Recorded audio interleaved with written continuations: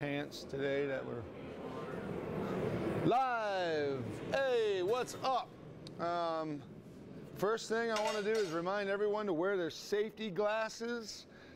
These people keep asking about, so I'm going to just go ahead and tell. These are by Bobster. Bobster makes glasses that are really for motorcycling and wearing when you're in the wind, you know, but what I like about them is they protect my face, they come all the way to my cheek, and they keep junk out of my eye. And ever since I've been wearing these, I have not had any eye injuries. So I'm just gonna promote them. They don't sponsor me yet, but I really like the glasses and I want you to get good gear. So Bobster glasses. What I wanna make today is, I've been thinking about a barong. A barong is a knife from the Philippines. It's associated with the Moro tribes. And I always thought they were cool. I always liked them. They have some really beautifully carved handles most of the time. Generally, the blades are pretty simple.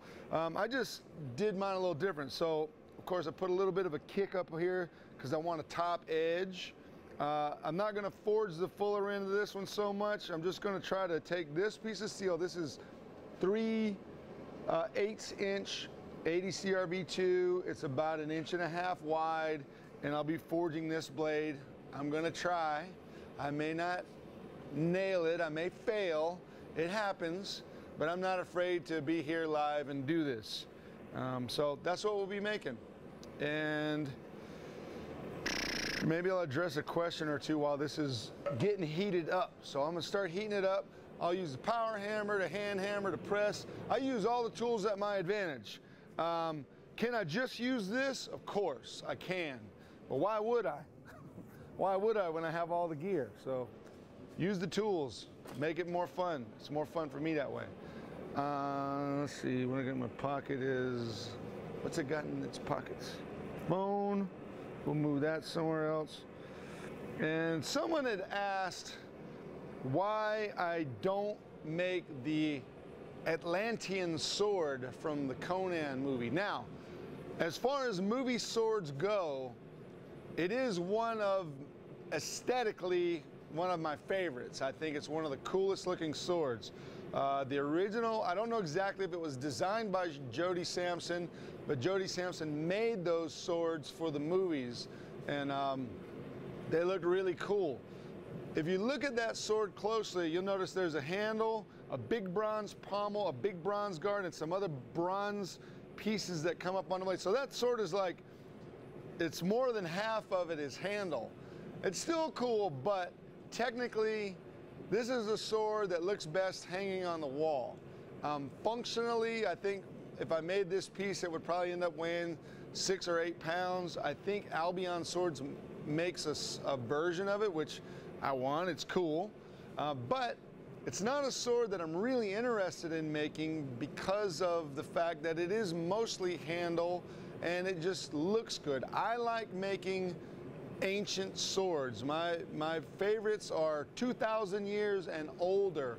So I've made Greek swords and Roman era swords and things like that, and I like those swords and even older stuff. It's an Assyrian sword. It's kind of crazy. There's an image of it I have that I tried to get it off of the website from this museum in Germany, but it was encrypted, so you couldn't do it, so I had to take a screenshot of it. But it's a cool piece. So I'll be making that kind of sword when I make swords. I won't be making the Atlantean sword, even though I think it's cool. I think it's a neat piece. Yes, it's a challenging piece, but mostly it's a challenging piece to make for the person doing the bronze casting. So it's kind of one of those things. It's like, it's neat, I like it, but I'm not gonna make it. So just to share the information, I'm just sharing that. Let's see if I can find my hammer. There's a big hammer, there's a lily hammer, and as usual, the hammer I really want to use, okay, it's over here. I was about to start complaining about it. So I'll be using these two hammers some. Somebody from the Fencer's Forge said, thank you for your opinion on my Ulus. On your what's? U-L-U-S. Ulus, yeah, he showed me some Ulus. That's kind of cool. So a lot of folks make all kind of neat stuff. Ulu is, I think, traditionally a native knife of Alaska and the Northwest. And so there's a lot of versions of it, and he showed me one. I thought it was neat. You know, it's like, hey, what do you think of my knife? So I just give the honest opinion about it. I'm not going to sit there and critique, well, it's not finished enough or it's not shiny enough. If you're making something and it works and it's cool and your customer base likes it, keep making. You know, keep making it. It doesn't have to be perfect. You know, I like the rusticness of a lot of the knives that people make in their shop with grinders and, you know, stuff like that. I think it's great. I think that you just keep doing it. You move forward. Someone said, why don't you use other steels like 8670 or 01? I don't use 01. I did use 01 when I didn't know any better. 8670 I have used a lot. It's kind of like L6. I'll go back. L6 is one of my first and favorite steels that I used to use. I could get it from Carpenter in round bars. I don't know if I've ever really seen it flat. 8670 is a variation of this steel. I don't know who makes it. I've used that. 80CRV2 is like the most improved version of kind of the same concept. It has about 0.70% carbon and then about 0.20 or maybe a little bit less vanadium. So with this steel that I like, it's my favorite now, I get a very forgeable steel, responds well to forging. I'm not saying it's easy to forge, it just is, it forges well. And that means it doesn't move like butter, but it works when I want to forge something. I don't use 01.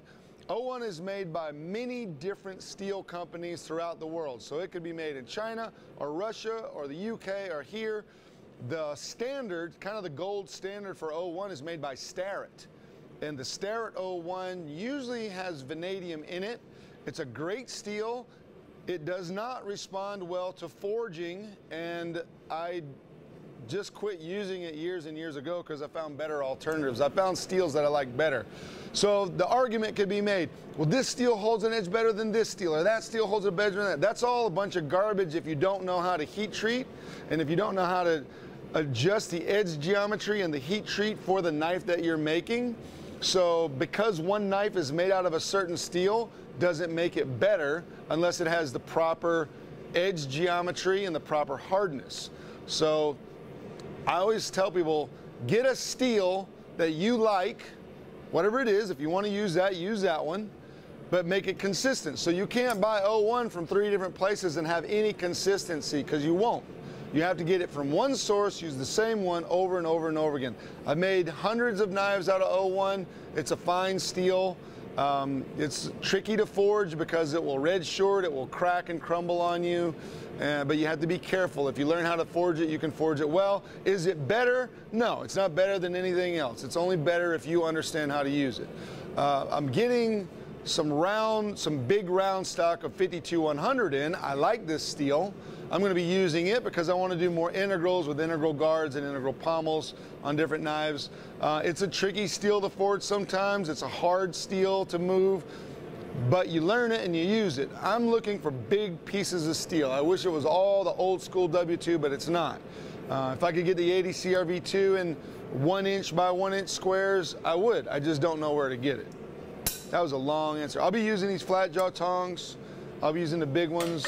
So I'm going to get into this, and you can get another question ready when I take a pause and I'll answer it. So point, this will be a shorter point, and then the preform setup on this is going to be interesting. So we'll see how it goes.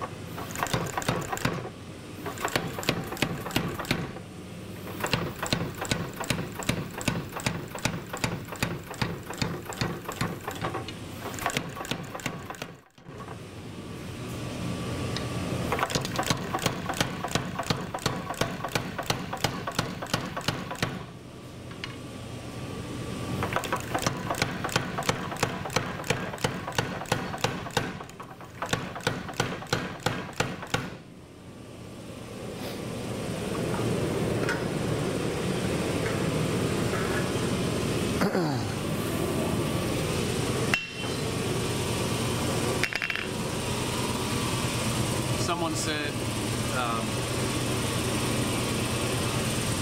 love your work. How about a shout out to the England rugby team playing Scotland?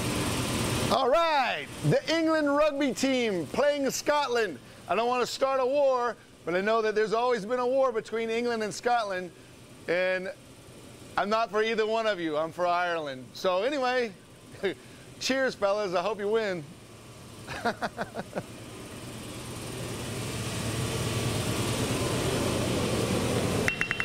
All in good fun, right? I'm using a 1930s petting house. It didn't have to be a 1930s. You can actually get these right now from Kane & Sons. So you can buy a brand new one.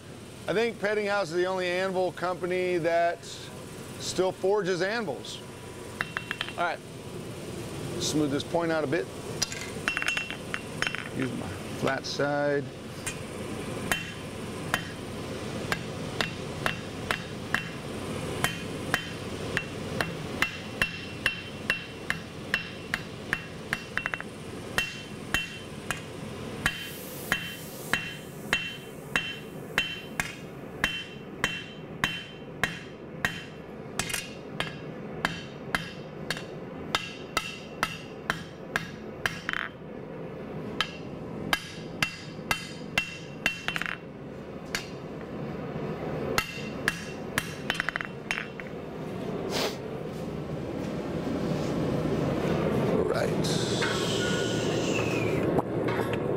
So I'm going to move some of the material because it's kind of a leaf-shaped blade. So I'm going to move it. I'm going to set it up so I have wide. The widest point will be here, which will be like almost 3 inches wide. That actually cuts maybe better than a kukri when I make the versions I make. My friend Sam Lurquin, he makes a really cool one. Our styles are very similar, but that's because we're tight buddies, we're good friends. Me, Adam DeRosa, Sam Lurquin.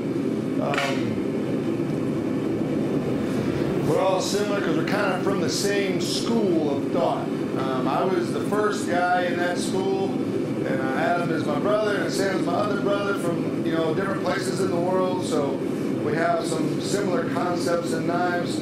Everybody is very unique in their own style. So you see things that go, oh, that looks kind of like that, that looks kind of like that. We'll connect the dots, and you'll connect the people and say, oh, these people might know each other. These people might work together. Usually the case. I'm going to turn up a little bit because this is a thicker piece of steel, so I'm going to give us a little bit more heat. All right, move this thing around. If it's bigger than my pattern, then that's cool.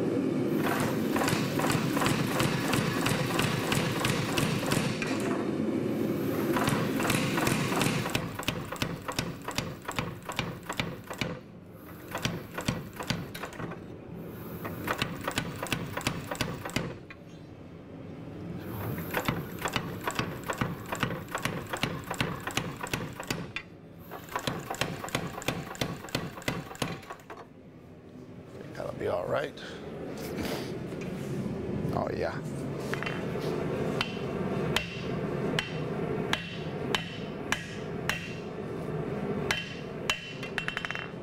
So this is the area here. You can see where we're going. It's thick enough. I should be able to pull it out that wide. I hope so. I could have chose the wrong size piece of steel. It has happened before. Any questions out there? Ooh, Ireland's playing Wales right now. Hope Ireland wins. They are winning. Hope they kick the Dragons' ass.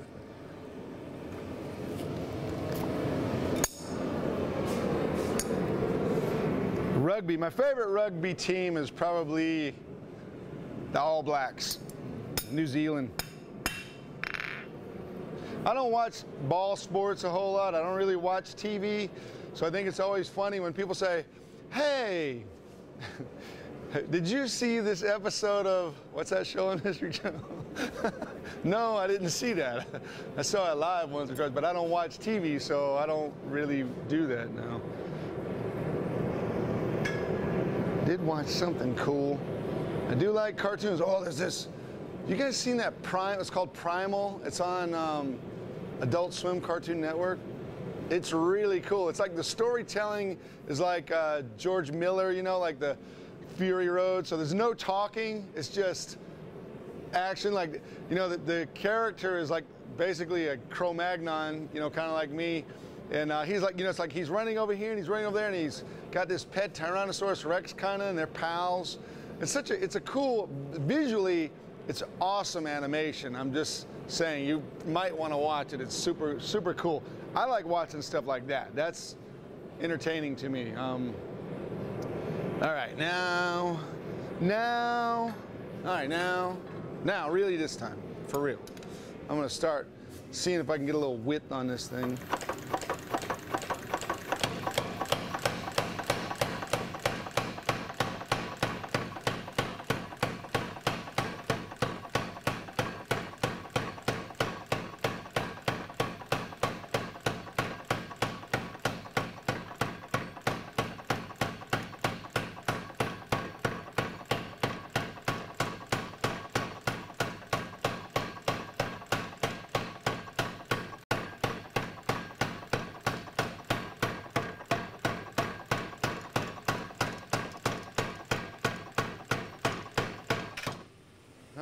We're getting there. Let's see. We're gonna keep adjusting until we get what we want. Man, I got a ways to go, but I still got a lot of material there. So every knife is different. Setting up the preform is probably the trickiest thing. That's why I like to have a pattern. So the pattern helps. You can see I've forged to this pattern before. It's all burnt. Technique called blueprinting, you know, so I'll draw the knife out. I might draw a little and enlarge it, and then I'll make a pattern, and then I'll forge to the pattern. I drew this knife many, many times before I decided to make it. I've made other versions of it. This is the one that currently I like the best.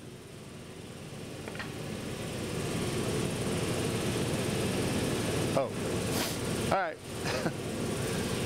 Someone said they're going to forge a Knights Templar sword next. Any suggestions on the materials? Steel. Yeah, make it out of steel.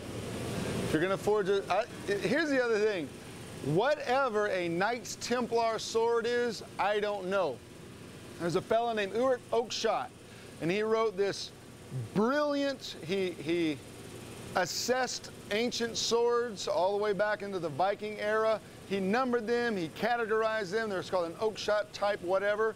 I highly recommend you go and look at his work. It's easy, look it up online. There's another fellow who's done a lot of research. His name's Peter Johnson. Peter Johnson is probably one of the current best sword makers on the earth, as far as research goes and study of the swords go.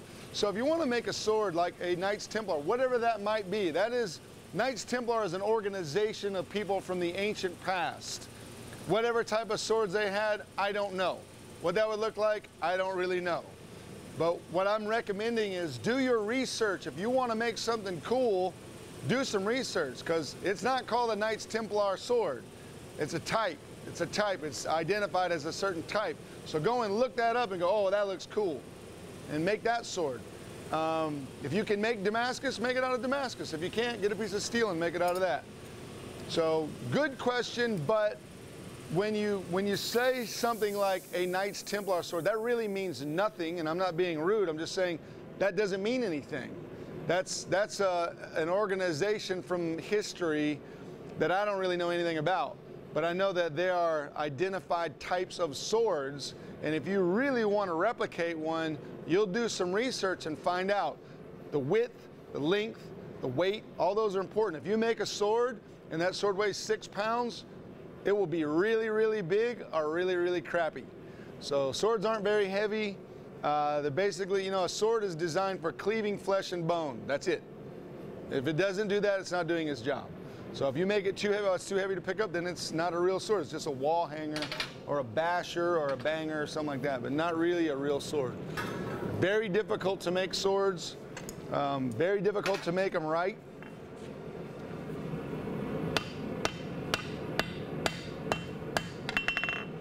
I'm gonna adjust this too.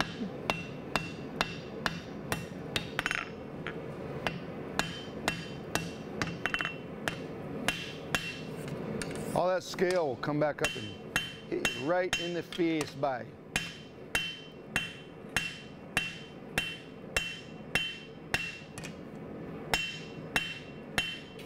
See how I'm holding my hammer like this? I'm not doing this or this, I'm doing this. It's way easier to, I don't get worn out using a hammer. All right, keep working towards this piece. Now I'm just trying to get the setup. Boom, so the widest, I'm gonna give my raised clip in there because I like the way it looks. And it gives me a place to put the top edge. I'll make that one sharp, probably. I don't know. I don't often do that. Sent you a little sticker for $3 and it's a guy doing a fist bump. Cool, thanks. Yeah. Oh, okay, cool. So, can you get started for under 500 bucks? Yes, you can. You don't need anything more than an anvil. My first anvil was a piece of railroad track. It's not the best anvil, but I can tell you a better way to mount it. Instead of using it with the rail like this, get about a 200 piece of track, like a 200-pound piece, 4 or 5 feet long, and bury the end of it in the ground. Boom, boom, boom, boom, boom, boom, boom, and have it about that high. So all that track is in the ground. You're using the end of it. Clean and polish the end of it. You can't forge more than 1 inch at a time, so you don't really need all that face.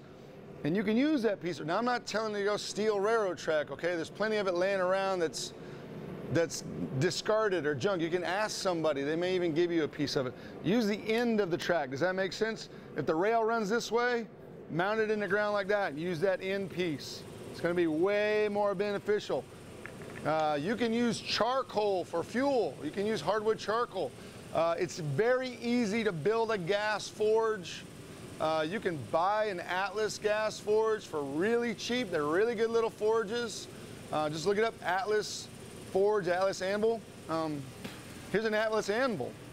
This is less than 300 bucks right here. I think I demonstrated one last week. I'll have this mounted soon, but this anvil weighs 75 pounds. It's a little bit set up. It's one sharp edge, one radius edge, radius back here. You don't need a horn.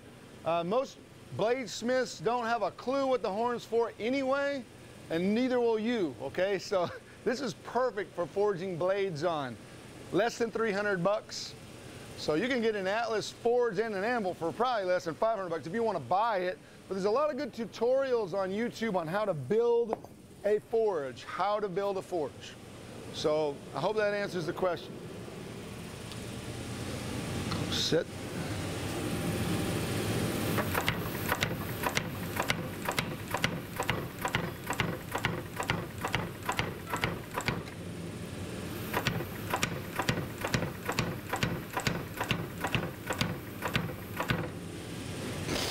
What did I just do? Oh my goodness.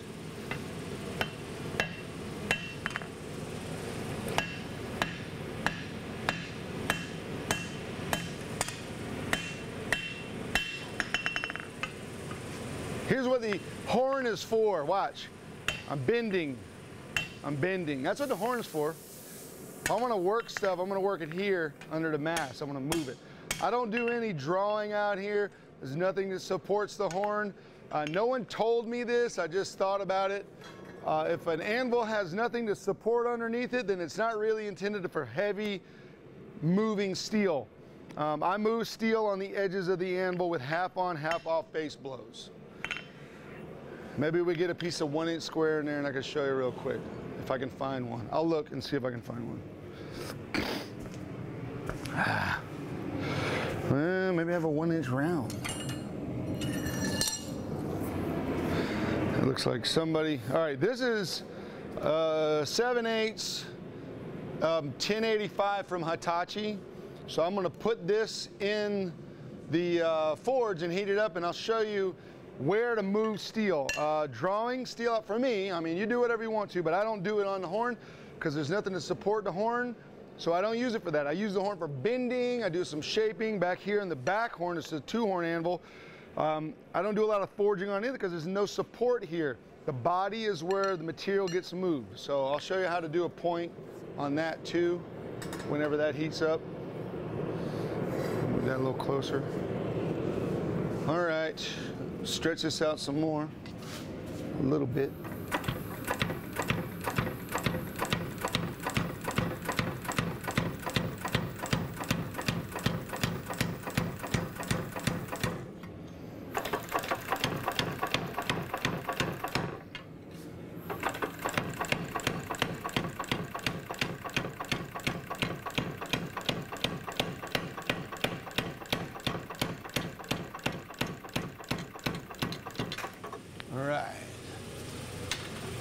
all back up.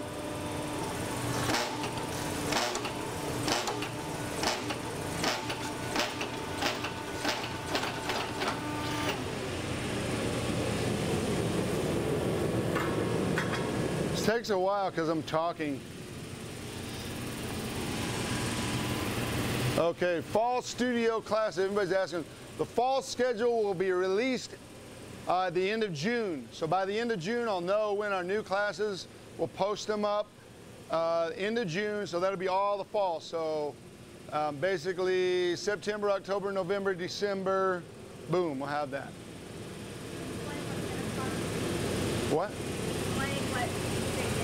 Oh, if you come here, you can come and take a class with me. The one I recommend the most, especially if you don't know how to do anything, or if you know how to do very little, or even if you are a seasoned bladesmith, everyone learns something new, including myself. I do the brute deforged chopper. So the reason I use that concept is I want everyone to be able to come in here, see how to make a 10 or 11-inch knife that's great for a camp knife, for chopping trees. It's a handle design, blade design, edge geometry, and all these things, but mostly we're forging it to done.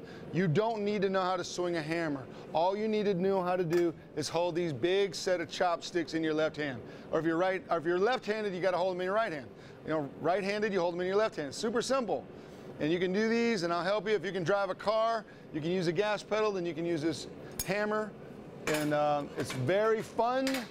And I make sure you leave with a knife. And we always have a great time. Ask anybody who's taken our class. Since we've been here, I think we've had about 75 people go through our school. So we're having fun with it. I want people to come here and enjoy the process. You meet new folks from all over the world. I literally have people come from Taiwan, Alaska, Croatia, Florida, all kind of places like that. So come take a class. We have a blast. It's 3 days. You will make a knife. I have some advanced classes. Those are for people who know how to grind at least. You don't have to know how to forge that good, but if you have to know how to grind, I need to really see your work. We do a Damascus kitchen knife. I'm working on doing an integral Damascus kitchen knife class. That's going to be longer than 3 days. Some of the classes get complicated, so instead of 3 days, they're 4 days. But a 3-day class means Thursday, Friday, Saturday, all day long Saturday. That means if you're trying to leave on Saturday sometime, you're missing out. I'm not going to cater to you trying to get out of here early because there's other people in the class. So don't do that if you do sign up for a class. Hope that answers some questions. All right, I'm going to get back to working on this thing. I need some tongs. Na, na, na, na. I was about to do the Jurassic Park song, theme song.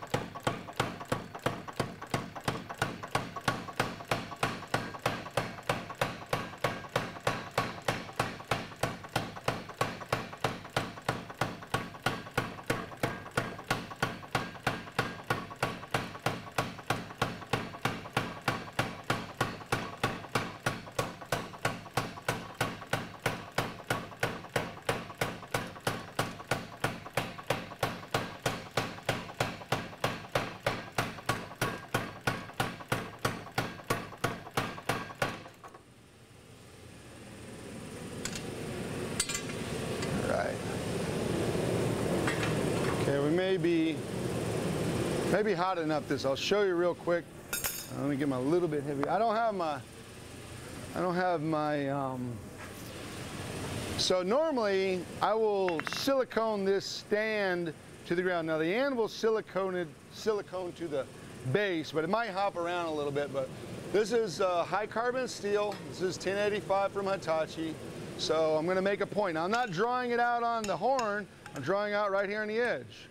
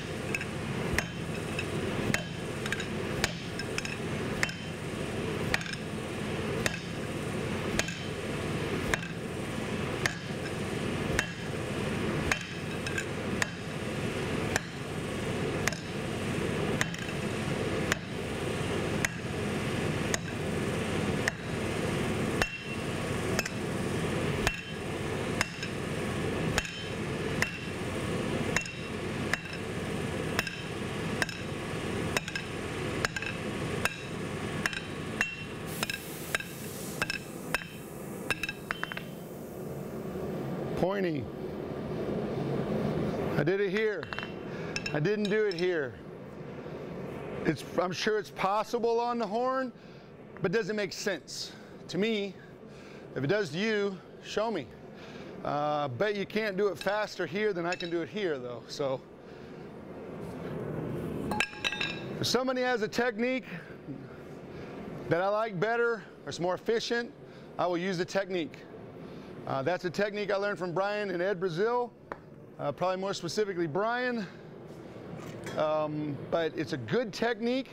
It's a direct forging method. There's not any fooling around or dinking around. It's just straight to the point. And that was corny.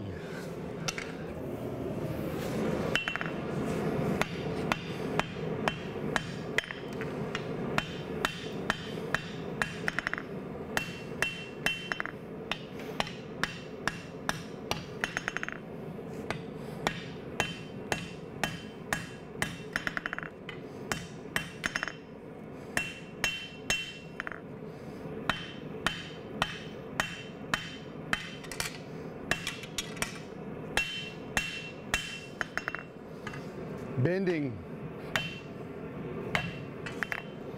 Right, I'm gonna get a little hotter and bend it some more. Kind of like making a kukri, but straight.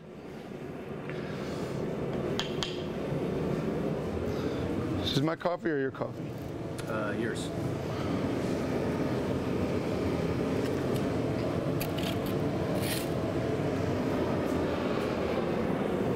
I don't know if this is a boring video or not. People like it? Hey, here's one thing. Everybody is sick right now. I'm going to tell you why. There's a menace and a blessing to our culture, and it's in the form of people from the ages of about 1 to probably 14. They don't wash their hands. So if I go anywhere and there's little kids, hand sanitizer, man. It's totally, little kids totally freak me out, you know what I'm saying? It's just like, they got their fingers in their nose, they're in the dirt, they're in the trash. It's like, I had little kids, 2 of them. They're big now, but same thing. So hand sanitizer, I don't even know why I said that. What's cool is it's flammable too, that's what's cool. Talk a little bit about forge. Huh? So if you want to see exactly how to do this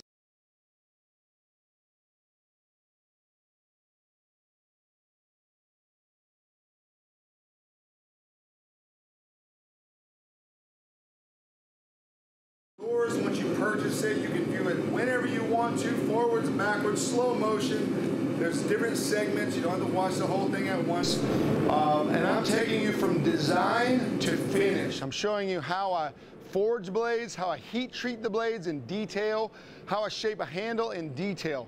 So if you really, really want, you've got a lot of questions, and I appreciate those questions, but I want you to get that series. That series is going to help you with everything. Whether you're new or you've been doing this for 100 years, like a lot of people claim, like me, hundreds of years. No. Get the Forge series. It's going to help you, and it's going to help me. So don't forget it. What does that say? More information about the Barong. The Barong is from the Philippines.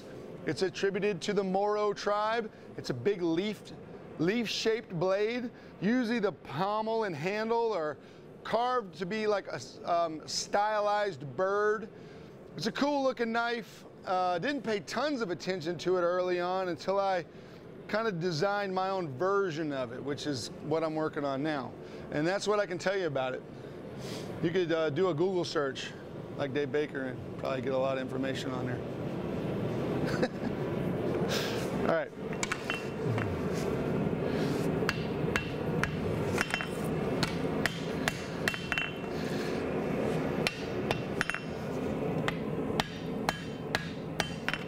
So this is a preformed bend I have in here, like I do a kukri. But I got a bend in a weird spot. I'm not pleased with the way that looked. Okay, I think I got it. All right. Okay, now I'm going to get back deeper into it. Get my tongs. The knife I'm carrying today is the Scott McGee Piranha. This is the handiest little everyday carry knife that I've had it for years now. He gave it to me, and I really appreciate it. It's got a cool, this is a great way to carry a knife. Bam, it's right here. Cut food, open a package, whatever I need. Great for that. It's a good little knife. All right, this time I'm gonna turn it this way. We'll grab it in here, grab that, and get into this part.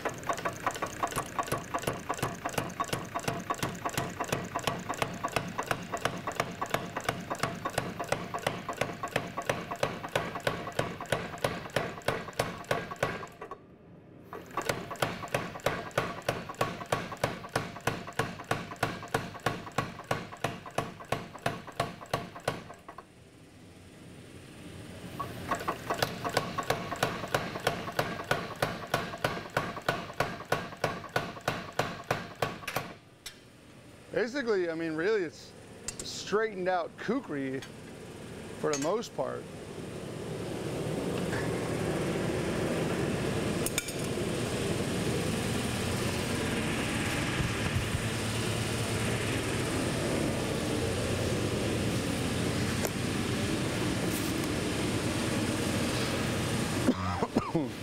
Another handy tool. So these little metabo grinders. So out of all the little handheld grinders, all the little small grinders, I think these metabos are the best. I have a big, this is worn down, but I put a big cup stone on and I get them from Super Grit. Man, you can clean up something, you can grind a blade, you can do all kind of really nice stuff with a grinder this size and one of these wheels on it. So that's a handy tool that doesn't cost a lot of money to get into. I was thinking about we should do a video, a live feed on doing stainless clad with a carbon core. I'm not doing that today, but I'm thinking we will do that. All right, get into this some more.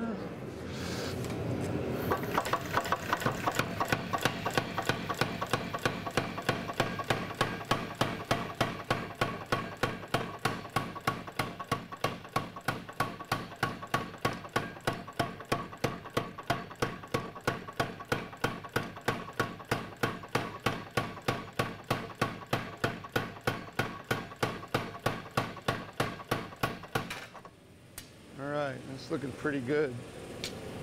About where I want to edge thickness. I'm going to grind this one pretty much clean.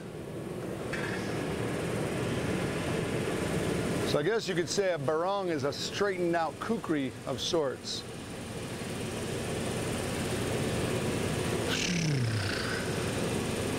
So there's a lot of waiting around for stuff to get hot when you're forging a blade. All right, I'm going to go to this anvil a bit. Show you what I like about this one. This anvil has this nice little area right here between the horn and the body where when I'm working on a curved blade, it just, I like that spot. That spot's just kind of like the sweet spot for moving steel around. So I'm just going to tune this thing up a little bit with this hammer. This is a 3.5 pound rounding hammer. So I'm going to be, you might want me to move, huh? I'll just move this over here.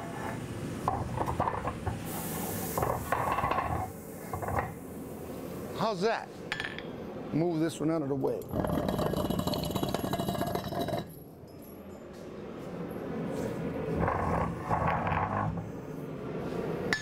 All right. Okay. Like right here, because I got a little hump and I really want to just smooth everything out on that.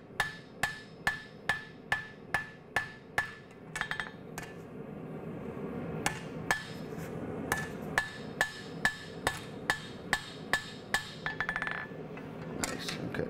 Now I can move. Now I can move over here. All right.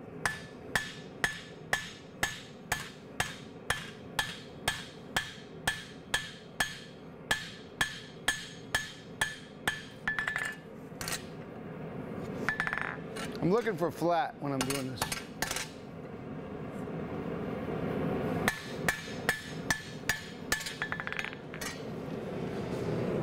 Okay. Getting closer. Any more questions? All right. We can answer some questions. Yeah, lots of questions. Good ones, good questions will be answered.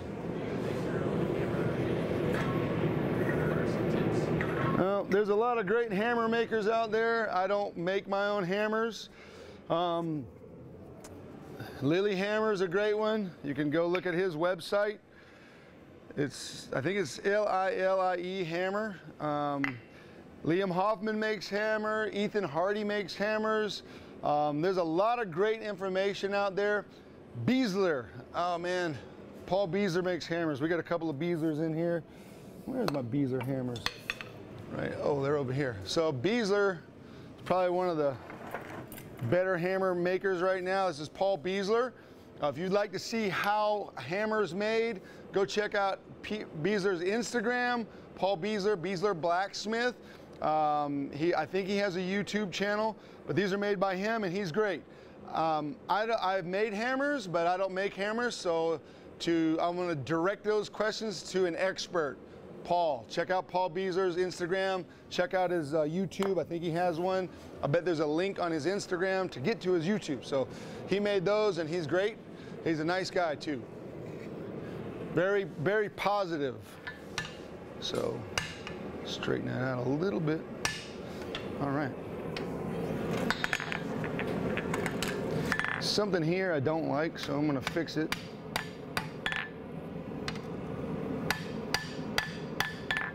Oh yeah, better.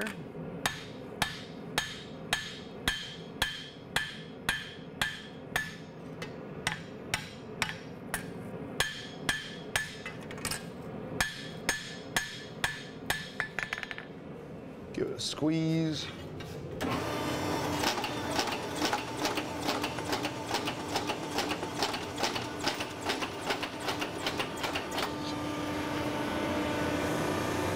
I think I'm about ready to forge in the raised clip part. I'll forge that in just a little bit. I might need to make it a little more straight before I do that. I got to get a little more, because it's going to curve away from the way I forged it. So, I'm trying to think. Question? Make tongs or buy tongs? Buy tongs. You can make all this stuff if you want. I just don't. I am not interested in making hammers or making tongs. I can make hammers and tongs, and if you want to, I think you should. It's a great way to get going as a bladesmith, as a blacksmith. It'll develop hammer control and it'll let your mind start working in different areas that you normally don't. I'm a bladesmith, so I'm mostly forging blades. I have made tomahawks and axes and tongs and birds and fish and all kind of things forging, and I have fun doing that, but that's not my forte. So I buy tongs from whoever has them. So Blacksmith's Depot has them. That's Kane & Sons. I usually buy every kind of, I'll go in there and I'll spend $1,000 on tongs. I come back here and they disappear. So I don't know where they go, but I'm buying tongs all the time. It just don't interest me, that, you know, the answer. I have no interest in making tongs. You have to have a beard to blacksmith. You have to not have a beard to blacksmith.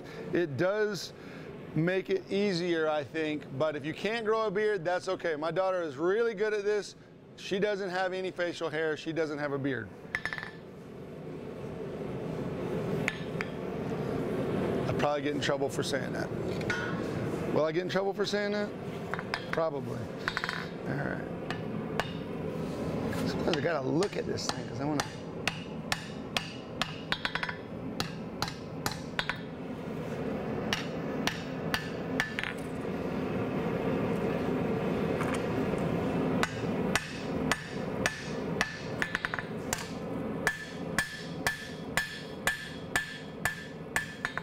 Okay, I think we're ready for the next part. This is where I can ruin it, and I might. Ben Toombs, you got your woman to forge for the first time. Cool. All right, I want to give a shout out to all the lady smiths, all the women of any age that are out there forging. you're doing blacksmithing, you're welding, you're making knives. I just really appreciate y'all. It's a big part of this community, and it's a very important part of the maker culture. And I really want everyone who knows a girl out there that's going at it, just support your local blacksmith, bladesmith, welder, fabricator, especially if they're the girls. Give the girls a shout out and some recognition out there. They deserve it. They're better than us at this every time I've seen it. So give them a hand, give them a shout out. Okay, now I'm gonna go to tongs. Tongs, tongs, tongs. No, I don't like making tongs. Some things are just not interesting to me to make. Necessary? Yes. I don't want to do it. Okay.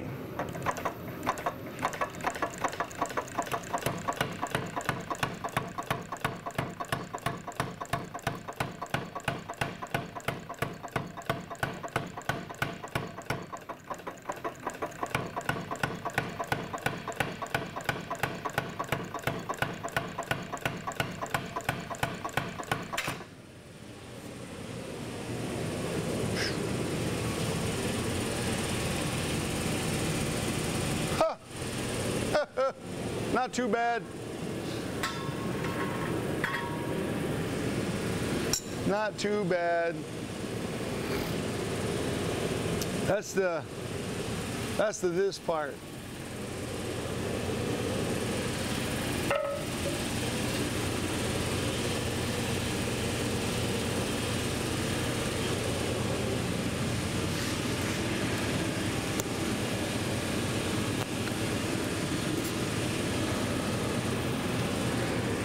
Did everybody understand that forging with forging the point on a half on, half off face blow?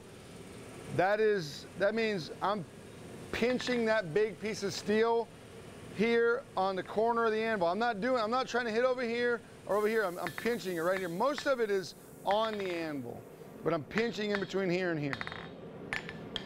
I hope I explained that well. I did it the goodest that I could, the bestest. All right, so this I'm gonna keep playing with a little bit here. Screw up, I hope.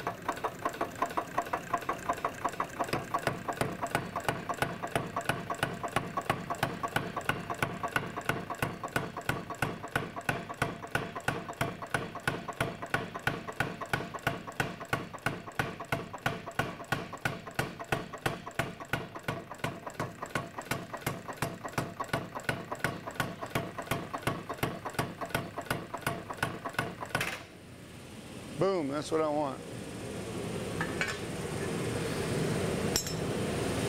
Okay. All right. Could be a kukri still. I could just bend it over and make a kukri. But I won't. I'm gonna make a barong. All right. Thank you to Island Metal Forge for the $5 donation. Island Metal Forge. Oh, Island Metal Forge. Thank you. Where are you? Where is Island Metal Forge? He said, hey Jason, love the production quality. A bit jealous. Wish I could stay. Look forward to your next live stream. Well, cool, man. Thank you, Island Metal Forge. So one of the things I like to know, Island Metal Forge, I want to know what your name is. So while we're still on here, tell me your name and I can tell everybody else what your name is. Yamez, Y-A-M-E-Z. Yamez. Thank you. I appreciate it. We hope to keep making videos. I want everybody to improve in their skills and have fun doing it. And I have fun doing it as long as you do. This is, I'm doing this. I have the guts to come out here and do a live thing. I do screw up, contrary to popular belief, but I'm not afraid to do it. I'm not afraid to get out here. So, like I would say to people sitting on the sidelines, sitting in the bleachers going, oh, you should have do this or you should have do that. I don't need to say hi to you. I'm going to say hi to the people who appreciate what we're doing and like what we're doing, and that's important. Don't likes don't matter, only likes.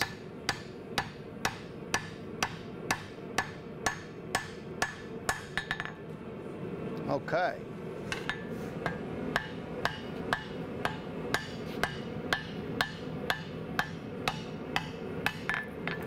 would Andrew Wozniak do?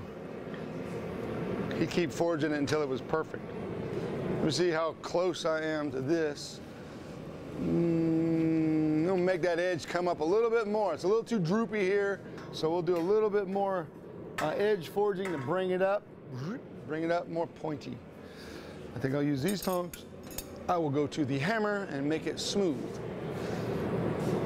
This one, I will probably grind a fuller in and make it all clean, I think so. That's my plan. Get it set up over here, all right.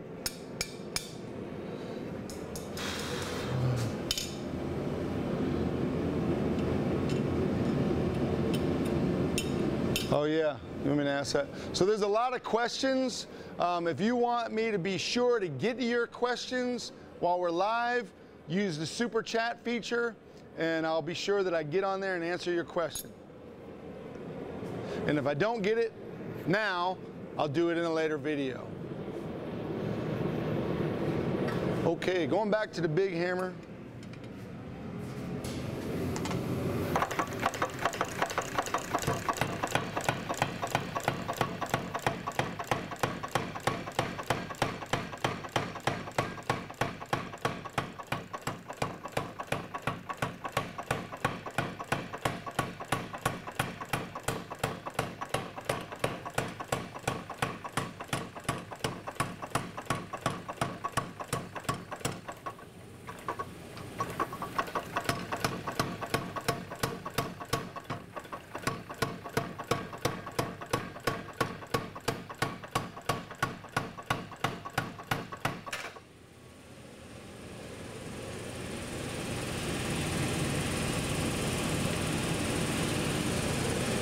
About right. Now we might need to bring that clip back a little more. I need a little more razor back on it, if that makes some sense. I'll pull it back a little further. I think I can do it. Hope I don't screw up. That makes sense? Did I say that right? Yep. All right.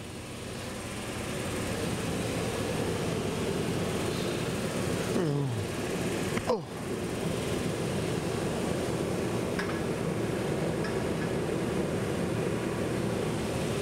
It's getting warm in here. You can never have a big enough air compressor. That must be a good one. Who?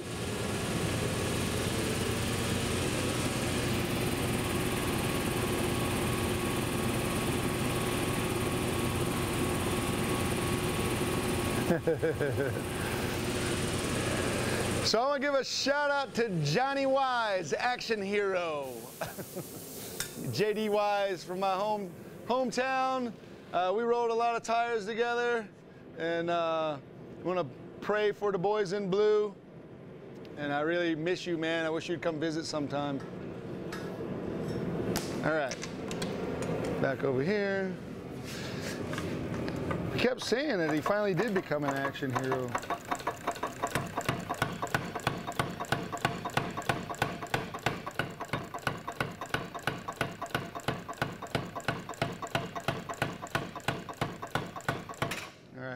For me, I like where that raised clip is to be at the widest point of the blade, which is about right here. So I moved it back just a little bit more. Now we're gonna have to bring that edge down some more. It's very leafy looking. I'm gonna bring that belly up. And that gives me my back edge. I'm still very thick there through the center. Nice, you know, if you look at old Barongs, they're usually 3/8. Some of them are even thicker at the, right where the blade starts, and then they taper out, and I want to do the same thing here. So the widest part is where the apex, you know, the clip is raised up here. I'll take some of that off. So when you're forging, you get extra material. By no means am I always going to be able to forge it perfectly into the profile. I can get close, and I grind it a little bit. And that's something somebody was asking me about, like when I do a handle, and I hope in this live feed we may have time to do the handle. I don't know if we will or not, but I'll show you. Basically make it like a big axe head. If you think about this, just isolate that shape. It kind of looks like an axe. So I just make it, I flare it out and make it like an axe. If you really want to see it in detail, you got to watch the Ford series. You can play it back and forward all the time. That's why I shouldn't probably show them how to make this whole thing. This is like a whole, it's like free. All right, I'll work that edge a little bit more. I'm gonna use the flat side with my lily hammer here. This thing hits so hard. Kind of just grabbing it back here like this.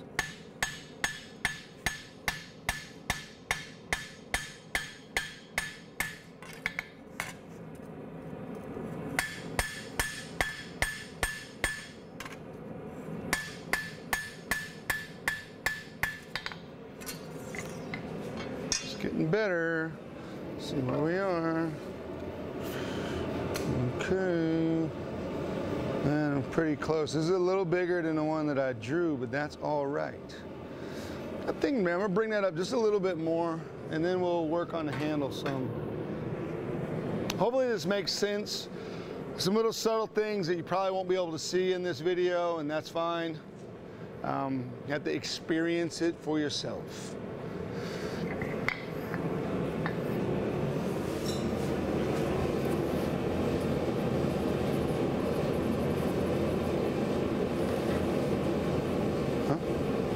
Are you telling me, or you want me to ask? Oh, okay, cool. I'll show you this.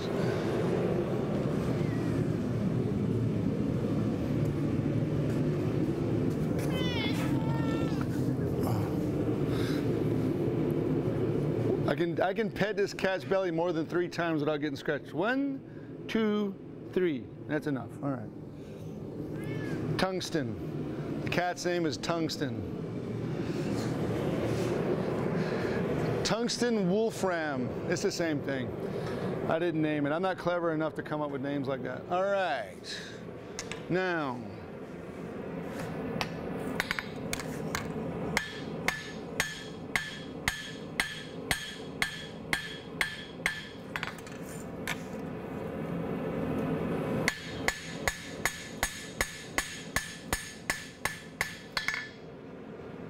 Straight.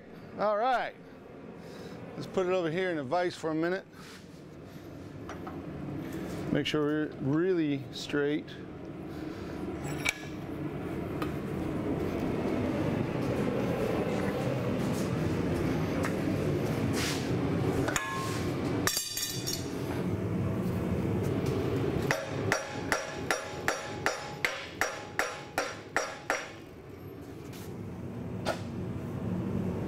It's right on the money. It's a great way to get the edge over. Back here, the edge is thicker. It's just the nature of the knife, the style of the knife. So now that's straight. Oof. And now I'm going to chop it off and do the handle. All right. We got a 10-pound donation. From 10 Preston pounds. Steele. Jolly good, Preston. Thank you. Love your work, your message, what you do is inspirational. I appreciate all your videos and information you put out. They have helped me as I'm growing my business. Cool. Well, thanks, Preston. That's cool. I like that. I've never experienced that before, honestly. This is the first time I think we had that feature, but it's really cool. It really inspires me. It helps us cover what we're doing in here. So I just want you to know that when we do the super chat, whatever you send in, that's very generous. That's cool. I'm not going to go buy pints with it. I'm going to pay for these cameras and our crew, and that way we can keep doing it. We can keep doing this over and over again. And hopefully one day we'll have our mythological podcast will become reality. So eventually we'll have this podcast that we've been, it's so far it's just in the fantasy realm now, but it will come to light sooner, probably sooner than later, I hope. So thank you, Preston. Very generous and very kind. I'm going to cut this off. Probably important to show you how much of this I need to cut off. So I'm going to go find a ruler amongst all the other mess in a real shop. In a real shop. Man, there's a video of a fellow. He's an old Sheffield, England cutler. And I guess this fellow was in his 80s. And if you look it up on YouTube, I don't know what it's called, but this man made pocket knife blades, and on a good day, he would say he could make about 300 blades. And if you watch him forge, every movement is perfectly efficient.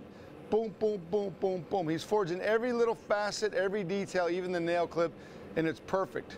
And compared to him, I'm a nothing. I'm an amateur, I'm a rank amateur compared to that guy. And if you look his video up, just ancient, it's like Sheffield Cutler, 80-year-old Sheffield Cutler, and this is probably 10 years old now, but look that video up. You'll see some amazing forging. I like to give credit where it's due. So those guys could forge. These guys were making that stuff, so this is a big knife. Our blade is 12 inches. Based on the steel thickness and width, I'm gonna go with about 4 inches. Chop it off right there if possible. So put this aside. Man, that smells nice burning. It must be pine.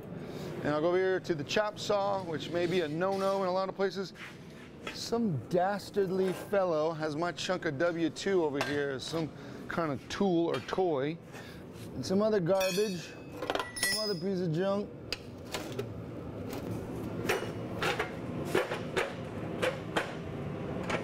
Not quite straight, but it's good enough.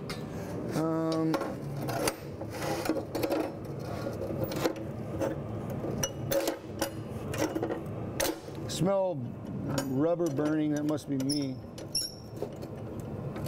I want to give myself enough handle material here.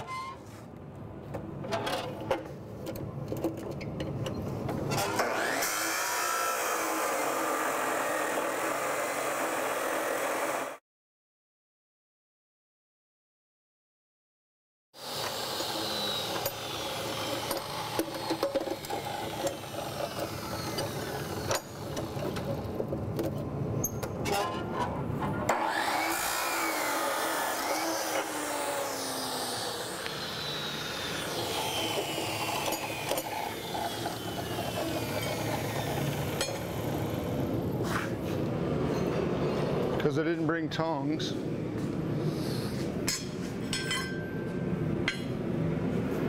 Put the hot steel under there. Jason, you got a super donation. Really?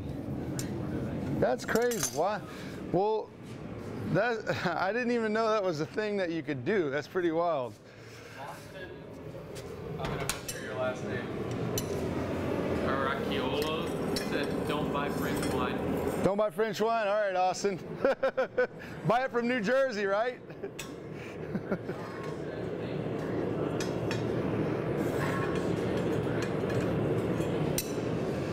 Well, good. Is that Austin? Austin? Who? Sandy Masket. You're inspiring to me to get started. Maybe call it Old Lady Forge. Where is your shop? Where you hold classes? We're in East Tennessee, and I can only tell you once you pay a deposit to take the class. I hate to say it like that, but it's kind of a secret spot, and it is known to the people who have taken the class. And if you take a class, you'll know exactly where it is. But we're in East Tennessee. We have an airport very close. It's very easy to get here. But thank you so much, Sandy, Ben, and Austin. There's a link on the website for in-studio classes. If they're interested, they can get it. Oh yeah, there is a link on the website for in-studio classes. If you go to my link, you'll see that link to it. I'm not savvy with the computer, so that's why my wife and my crew here, they are. The cat's better on the computer than I am. So we got the blade in here. I've got some tongs. These are tongs that are for grabbing wide blades. I think this is says 1 3/4 by 2, or no, 1/4 by 2, so 2 inches wide, 1/4 inch thick. And these are great for holding that. So we will get that hot first. We will widen it out. If you imagine doing a fishtail, if you're doing blacksmithing, this is called fishtail. You can do it a couple ways. I'm going to use the power hammer because it's faster, and because we have a limited time to film for our live feeds, we'll do it that way. All right? People are freaking out that you cut the blade with your saw. Why? I cut it with my saw, yeah. I said you break all the rules. Yeah, there are no rules. That's one of the most important things to learn. If you're not going to be a rogue bladesmith or blacksmith, you're going to be stuck in the past. You're going to be stuck in ancient history. The best way to do this is whatever way is possible. So yeah, I cut it with the saw. I've been to modern blacksmithing shops and they have really high-tech tools, plasma cutters, ironwork. You can stick that into an ironwork and it would just chop it right off. I don't have one. They are $40,000, I think. But use whatever you have available. You could hot cut it. But what's the benefit to that? If you know the reason why it would be better to hot cut it, fine, do so. I used to carve wood. I used to do a lot of wood carving and wood sculpture, and I really enjoyed it. And there was a faction of wood carvers that were very much only traditional. And there was another faction like myself that's like, I don't know, so I'm just going to do it this way. So the faster the tool worked, the better it was for me. I'm forging, I'm bladesmithing, I'm making knives, I'm doing blacksmith work, I'm fabricating stuff. So I'm going to use chop saws, plasma cutters. If there was a real lightsaber, I'd probably quit doing this and I'd become a Sith Lord. But there's not, so I can't do any of those things. So in the meantime, I'll just keep forging blades. All right, I think we're hot enough. I'm going to start moving, hopefully, in the right direction. All right, I'm going to flare this thing out some.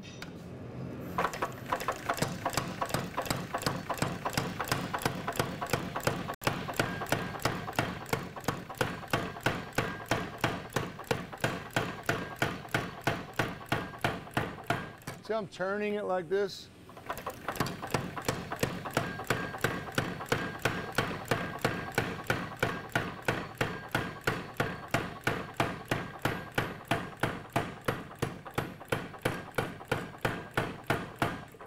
A lot of older knives, ethnic type knives like a Barong, you don't find these knives being made as full tang knives because it's not very efficient use of the steel.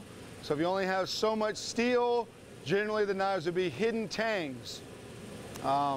It is as strong if it's made properly. And I've had old kukris and old Barongs. I've never had them come apart and I've used them, so I don't think it's a problem. But for my purposes, I like doing the full tang. I like the way it looks. I like the way it feels, and that's the way we're doing it. So, all right. I'll be using the horn again for bending.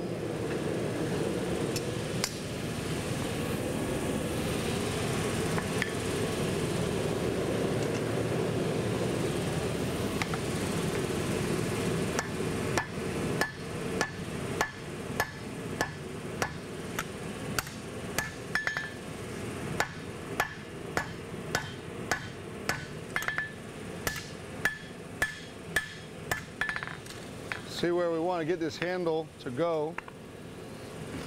All right, I'll put that part in now. Why didn't I do the other part first? Because I'm not great at measuring. I can get close, but I want to make sure I have enough steel to do the thing I want to do. So that's why I did that.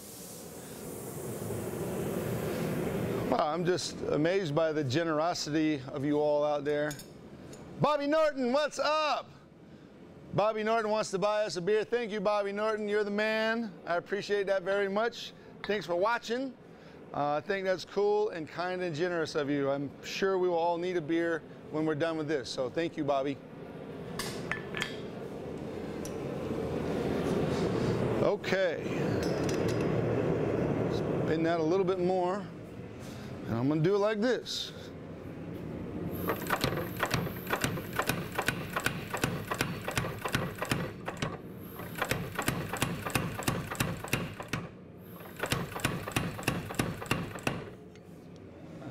Oh no.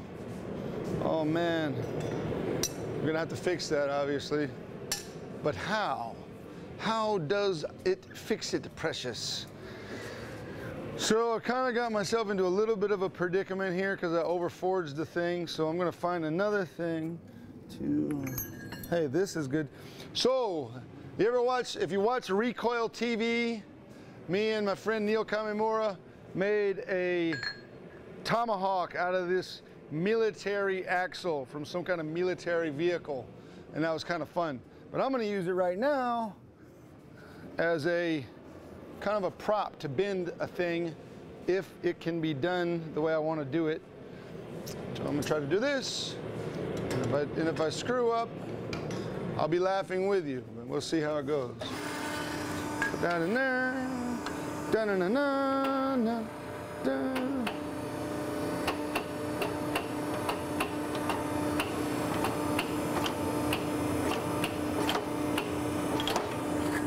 Boom.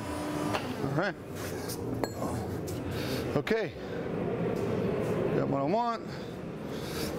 Widen it back out, move that steel up forward. So I'm going to take all that thicker stuff right here, it's right here, and I'm going to pull it forward a little bit and widen it back out.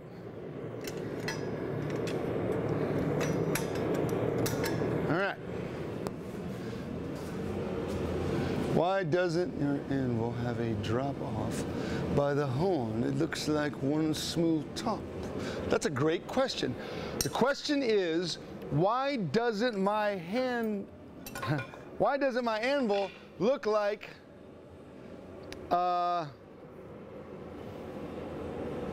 London pattern? Because they're not from London. So London pattern is your traditional looking Acme anvil. If you watch the Bugs Bunny Roadrunner show, every time the Wile E. Coyote calls up and orders an anvil to drop on the coyote that ends up dropping on him, it's a London pattern. So it's got the little step, boom, boom, traditional anvil, London pattern. This is a petting house, and it's a double-horned anvil, and it has not much drop in it. This is not a petting house. This is Sutterver's Half-Black, I don't know how to say it, it's in German. This is a Southern German pattern, and it also is a double-horned smooth top anvil, and that's why you don't see that little step in it. I've had a lot of London patterns. I think they're fine. It's not my favorite type to use because they don't have, I like the way that these are double horned because I can use this surface for a detail, for doing some little detail in forging. So that's why I really like these. Huh? Oh, what? Oh, now this is really all you need for, oh my gosh, I'm tired of picking this thing up. For bladesmithing, this is a perfect little anvil. I'll talk about it again. This part's radius, this part's radius. I'm gonna clean this up and do a little bit of work on it just to make it a little bit smoother and sharper. I have it mounted. There is a hardy hole in it. Hardy holes are for tooling. Pictorial holes are for different types of tooling or maybe punching. You can use it for a couple things. But I'll have this cleaned up soon. I'll be demonstrating this. This is a great anvil because it's easily affordable. If you can buy bottled water, you can buy one of these. It doesn't cost the same. It's just relative. The price is relative. Bottles of water are expensive, but this anvil's not. That may not make any sense. It does to me. So, man, I'm getting a workout. Look. All right. Now I got to do the hard part. The hard part. Chow. All right. I want to pull this steel a little bit towards me. So I'm going to kind of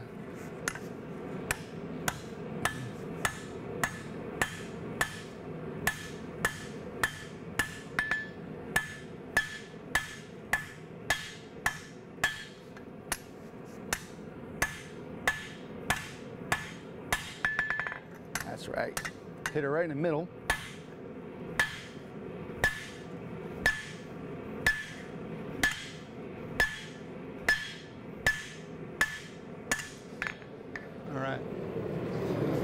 Now, getting it where I wanted to go. And scale's hitting me in the face, and that is incredibly painful. Keep your anvil clean, otherwise the scale's gonna hit you in the face. Another good thing, I'm gonna show you a good thing gloves are for. Oh, gloves are great. Gloves are great for cleaning your anvil off. This glove was donated by Bob Randall. I use it for welding. I'm not mailing them back to you, Bob. You want them, you gotta come get them. All right. Do a little bit of work under the hammer over here now. We're getting really closer than we were before, so, all right.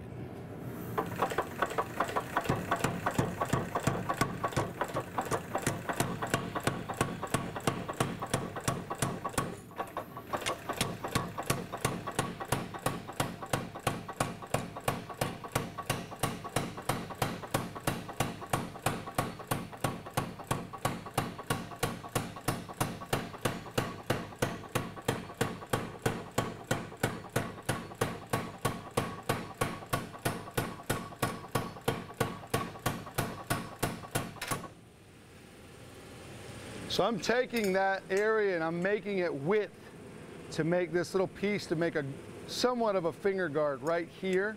You can see what I did when I crushed it down. And that's going to work out nice.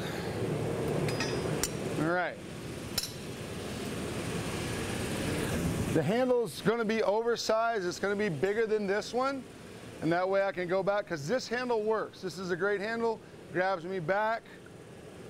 I'm going to cut with this thing. This little piece keeps it from kicking out of my hand. It's kind of more extreme on these. It has to do with the style of it, but also functionally it works real well. So if you have that little kick up, when you're chopping, it won't ratchet out of your hand like that. Will Peterson donated $5 and said, every time I watch one of your videos, I learn something new. Thanks for sharing, saving my pennies for the Forge series. All right, thanks, Will. I appreciate that, man.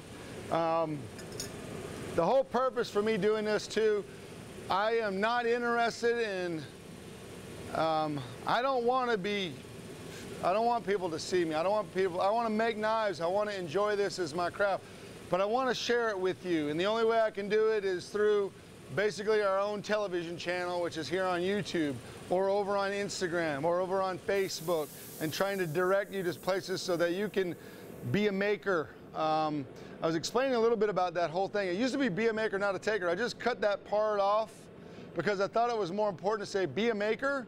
There's a lot of great things you can take, like you could take great photographs, you could take someone out to dinner. That's my example, but be that. You can take an online course, but be a maker. I want to inspire you to make. I want to inspire you to make.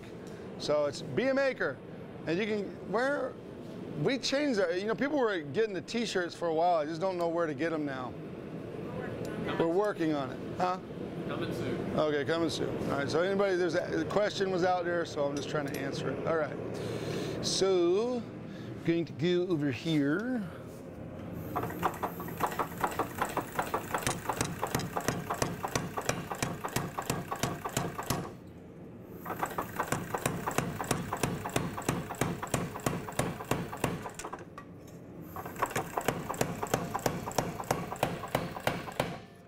Very curvy, not necessarily what I want, so we're gonna fix that.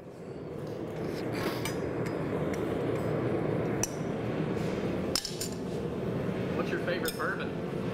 Favorite bourbon? Probably stuck on Blanton's. That may be my favorite. It's the one with the little horse on top. I think all around I like that one the best. It's real kind of butterscotchy, you know? I like that one a lot. Oh yeah, but it's like a peanut butter, but it's too sugary for me. Yeah, it's too sugary. But Blanton's I like. Blanton's is my favorite right now. I like Basil Hayden too, but I'd say my all-time favorite would probably be the Blanton's. All right.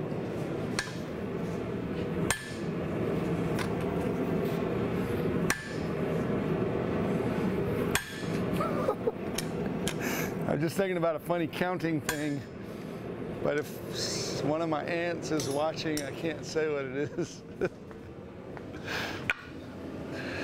So I'm straightening the handle out. See, this is where we want, and I'm kind of far away from it, so I'm gonna fix that.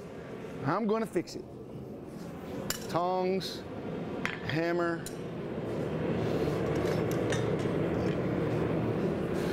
I'll be using the horn to bend.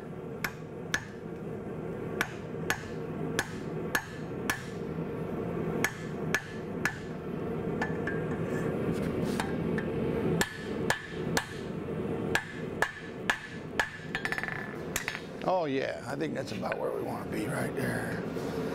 Dun-dun, dun-dun, dun-dun, dun-dun, dun-dun.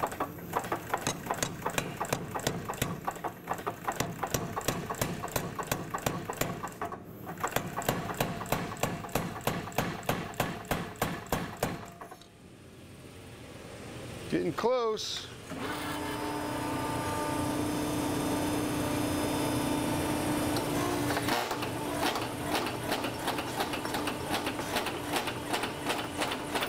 So the thickest part of the knife is right here in this junction. You can see where we have a very definitive plunge where our edge starts. And this is the foundation area. That's the thickest part of our knife right there. So I forged this little area in. You can see my grind for my bevels will be right here. Top clip will be right here. It's a little, you know, it's not exactly like this, so I'm gonna grind it some. And I've got extra material because it's got Jay, I'm gonna just say Jay from Nashville. Jay, former helicopter pilot, he knows who he is. He was asking me about this, so I just wanted to share. I don't try and forge all that in. You can, there's nothing wrong with that. It's actually cool to do. But for me, I just want to get it the size a little oversized, and then I have what I want. So this is slightly oversized. I'm gonna come back a little bit more. And then I have enough material to do exactly what I want. Guides, not rules. Man, it's kind of warm in here. Can I open one of the doors? Sure, sure. Is it gonna matter if I do? I mean, sound and all that?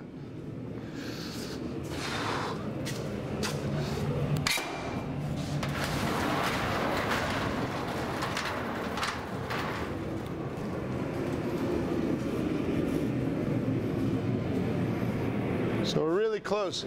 So once you're done forging, then there is a long series of thermal cycling, normalizing, which is all pre-heat treat, heat treating, hardening, tempering, straightening, on and on and on and on and on. We won't be covering that here, but I know where you can watch it.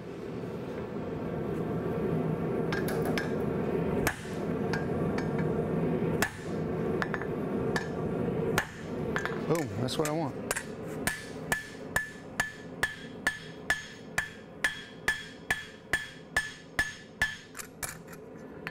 Okay.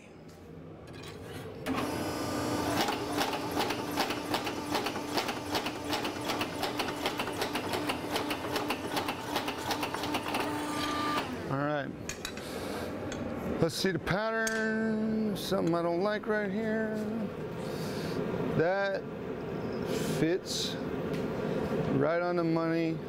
One little thing I'm gonna fix, and then we'll be done with the forging part. And really appreciate you all watching and being here with me. You are making this possible. So for today, all of you who super chatted, your kind and generous donation, that makes this possible. I feel like I was a kid watching PBS, you know, like Roy Underhill had the woodwright shop. And that was one of the things that he's making all this cool stuff out of wood. He's traveling to other people's shops. He had his own blacksmith shop. And I think Roy Underhill is still making stuff out in Raleigh, North Carolina. I'd love to go do a class with him. But he would be, you know, brought to you by viewers like you. And that might sound corny, but it's true because you're great and you support this channel, and I really appreciate it. And I hope we can keep doing this on and on and on until I have a gray beard. Oh, I have a gray beard, okay.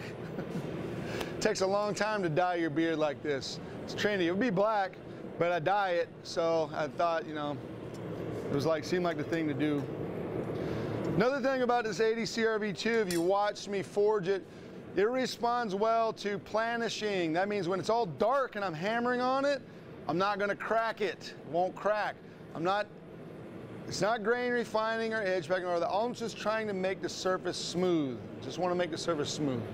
So I got to get a spot hot on here. I just want to knock this dent out, and hopefully I can do that without ruining the whole thing. So maybe I will do it right here on this anvil, and that's the spot I don't like right there. Ah, yeah.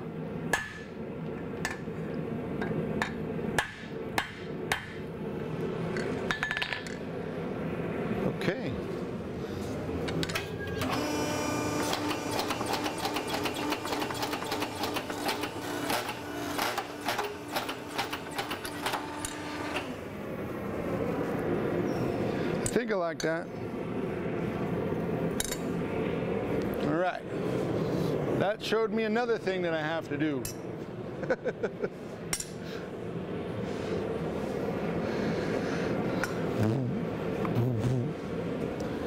So I want to give a shout out to Andrew Wozniak, Colony Knife Works, right? He calls it Colony Knife Works, but his name is Andrew Wozniak. He is a great bladesmith.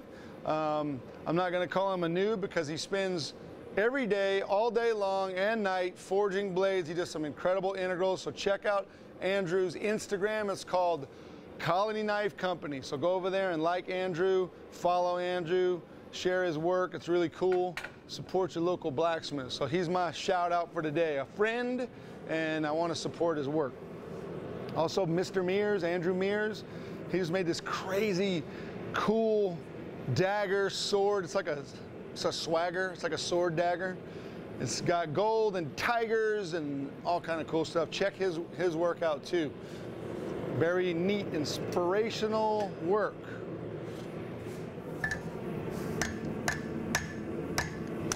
So I'm just going to do this. I'll take the round side.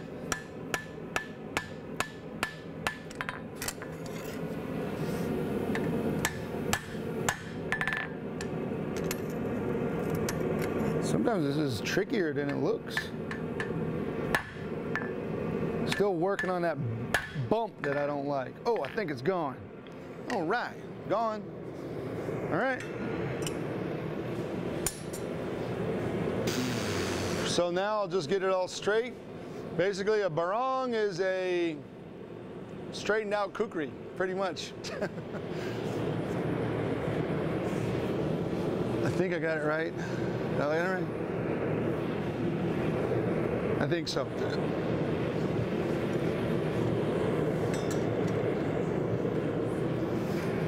Let's see. Pattern. Can the blade cover the pattern? Yes, it can. It's like Bob the Builder. Can we build it? Yes, we can.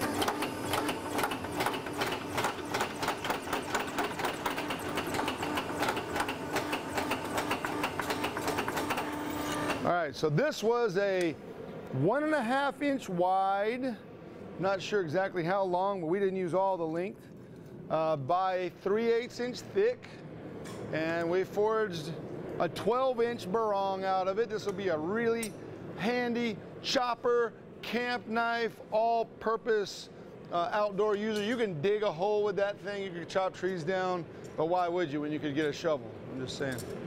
So, any more questions?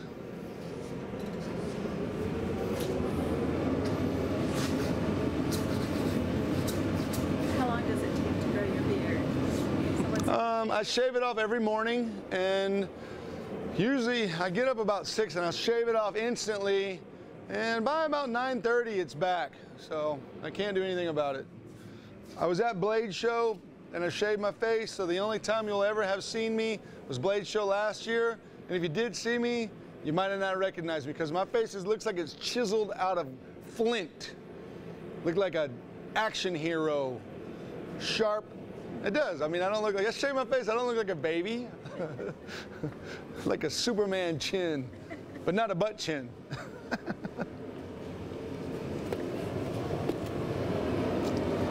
Yeah, I was trying to do away with the beard for a while, but I just have to accept it and move on with my life. It's there, it won't go anywhere. I shave it off, it shows right back up, so. That's the way it bees.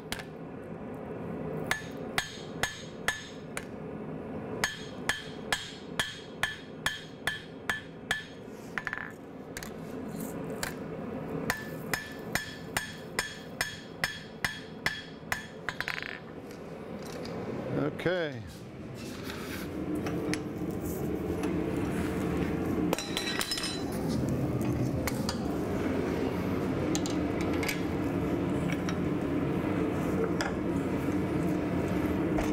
So this is a straightening hack. This is a trick, a technique. Some bladesmiths will say, no, don't do that. I learned it from another bladesmith named Jim Rodabaugh. He showed me how to do this back in like 2001. Using the vise, the leg vise, to straighten blades, and then I'll go back now and I'll put the edge in. I'll make sure the edge is centered. If it's not, I'll tune it a little bit. And then we're pretty much done with the forging part. Don't feel bad if your forging is not perfect to the pattern. Like I said, I forged this a little oversized because the pattern is right on the money. The pattern was, I spent a lot of hours designing that knife, making that knife, refining that knife, using that knife, and it works. So that's the pattern I'm going to go to. I'm forging my blade. I'll hit it somewhere. Maybe I hit it too hard, it's a little thinner. But when I grind a profile, I'll come back, I'll have a perfect profile. Everything will be right where I want it to be. So I don't want you to feel like, gosh, I have to forge it dead on, you know, dead perfectly on. Well, you don't. Get it as close as possible. Get better and better at it. But don't be constipated about this. You can do this and do it really well. And so now I'm straightening. Wow, it's straight. Okay, well, no need to do anything else. It's straight.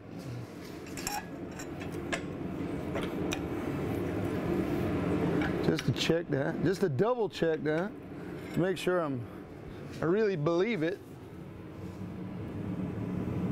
It's straight, okay. Hey, maybe I know how to forge. Maybe I'm getting better at this. So that means straight means the body of mass. That means, you know, this is a little over a 1/4 inch now, probably 5/16 with a nice taper in it. Right around in here is maybe 1/4 inch. And the edge is about the thickness of a nickel or a dime. So when the edge is centered in the mass, it's straight. When the back edge is centered in the mass, it's straight. When I put it in the vise and you're looking down it like you'd look down, like if you got a 22 and you're looking down that and you see the little front bead and the fork in the back and it looks straight, then it's straight. So these tongs kind of stink for holding stuff. Oh man, I don't know, Travis. That will be a subject for me and Travis Bailey to talk about on our podcast. Reptilians, do they hold the secrets of bladesmithing? I don't know. What do you mean, reptilians? Like anoles? Reptile people, like lizard people. Oh, lizard people. Oh gosh, I mean Nancy Pelosi. What do you? I'm just saying. That's it. That's the Barong. It's not all wrong. It's just Barong. So I really think I want to straighten it. I keep fooling with this. No, I got what I want. I think I got to straighten that handle out some more, actually. Okay, I'm not done yet. Handle's too curved, too much curve in the handle. Travis Bailey. I think they live underground in Elizabethton, but I can't know that for sure. No one's ever lived to tell the tale.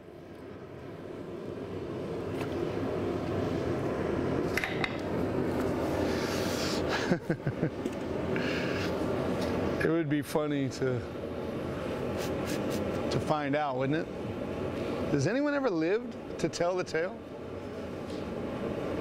We would never know. You notice I talk trash about certain politicians, but I won't say anything about the Clintons. You'll die.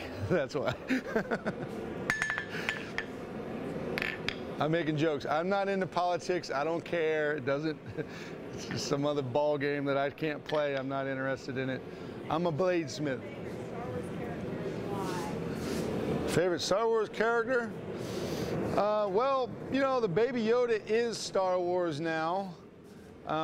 So I will have to go with the new Mandalorian. It's very interesting. You know, we had all these questions about the Mandalorians and Boba Fett and all that stuff. It turns out Boba Fett was not even a real Mandalorian. He's just wearing Mandalorian armor, but the Mandalorians have this code and they go, this is the way. That's cool. It's kind of corny, but it's really cool. But my old school favorite Star Wars character has got to be Han Solo and that crappy pile of junk, the Millennium Falcon. I like that too. That's my favorite ship, my favorite character. I don't know why. I saw it when it came out in the theater, so I've always liked that. He shot that dude under the table. I thought that was great. So, all right. I don't need these. I do need these. Probably when I squeezed that thing in there, I made that handle way too much drop in it. So I'm gonna get some more of the drop out. Ooh, I just wanna cool it off here just for a second. So if you put stuff on the anvil long enough, it'll just kind of cool it off. So I don't want to bend that part anymore. I want that cooler, but I do want to bend this part back here. So I'm going to do that and hit it there. All right, that's better.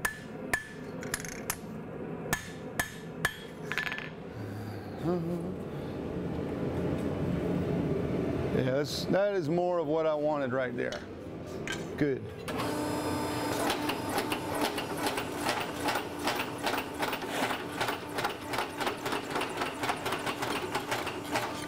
Favorite new movie version Star Wars character is the Kylo Ren. I like him. Darth Vader. All right, I think I got it now. I really think I got it. So that's the knife. This knife is bigger than this knife, which is cool. So this one, I don't know, is a 10.5. This one here is more like, if we line them up and I just put them right on top of each other, let's see what happens. Oh, I gotta get the right tongs. So this blade that I made is longer by at least an inch, but that works. That's gonna be good. And I'm not gonna it won't be recurved, it'll just kind of come, maybe subtly, and then we'll come out and make that barong shape. So that will be cool. I believe it will be cool. Edge is centered. Everything's where I want it to be. That's our barong. We got the back edge too, forging the back edge. All right, that's it. Can I do any worse? Can I do any better? I'm gonna call that. We have time for a couple more questions. Next part of the process really is heat treating. We'll begin heat treating with normalizing. That's our preheat treat, hardening, tempering, straightening if we need to, all that stuff. So if we got any more questions, I'm happy to answer some. Matt Cohen's 5-year-old is watching. He won't let his dad turn it off. Hey, Matt Cohen's, what's up, Bubba? I don't know where he's from, but I hope that you can play with clay. You can get a piece of clay and a little hammer, and you can forge with that. Oh, that Matt and his son. Oh, okay. I knew that. I just keep calling him Mr. Cohen. Matt Cohen's 5-year-old. Okay, Matt, well, get your 5-year-old a piece of clay and a wooden block and give him a little hammer, and he'll be entertained for hours by forging that clay. Clay moves the same as steel. Did I say that 10 times already? No, I said it 11. All right. Say it 2 more times. 13 is a lucky number. Any other questions? I think you can do a sign-off. All right, so if you really want to get rid of your belly, send $19.95 to my PayPal and I'll show you how to do it. Like that. Y'all have a great day. Bye.